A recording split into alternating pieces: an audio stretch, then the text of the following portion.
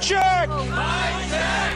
My name is Dylan, and you should be very proud of what you have accomplished. I agree with your goals. Occupy Wall Street. God bless them for their spontaneity.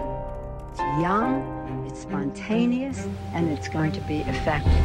I'm so impressed by what I'm seeing here. Protesters are giving voice to a more broad-based frustration about how our financial system works. What's happening here is a real grassroots movement, unlike the Tea Party, which is a manufactured movement. We call it AstroTurf. It's not really a grassroots movement. The problem with the Tea Party movement, They're just sewer rats. They can't continue to be pulled to the right by the radical, unrealistic, unreasonable, I repeat, radical and unpopular faction, the Tea Party. Hello, citizens of the world. We are anonymous. I say take the FBI, the CIA, Homeland Security, go back to hell where your fucking guns. Cameras caught evidence of drug use and paraphernalia. Like, you have hippies in the Vogue that actually take acid every day. Hey, asshole! This woman, who didn't want to be identified, claims she was raped here in one of the tents.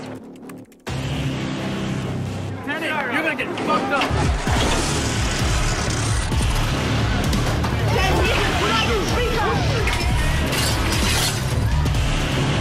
Why are you putting children in harm's way?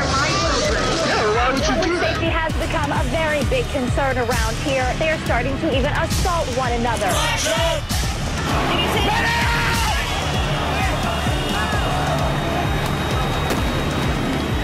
I kind of like it that they're sort of militantly vague at this point.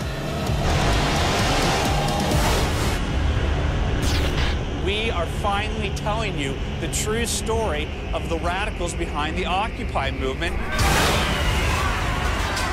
Occupy San Francisco, Occupy LA, Occupy DC, and now Occupy Chicago.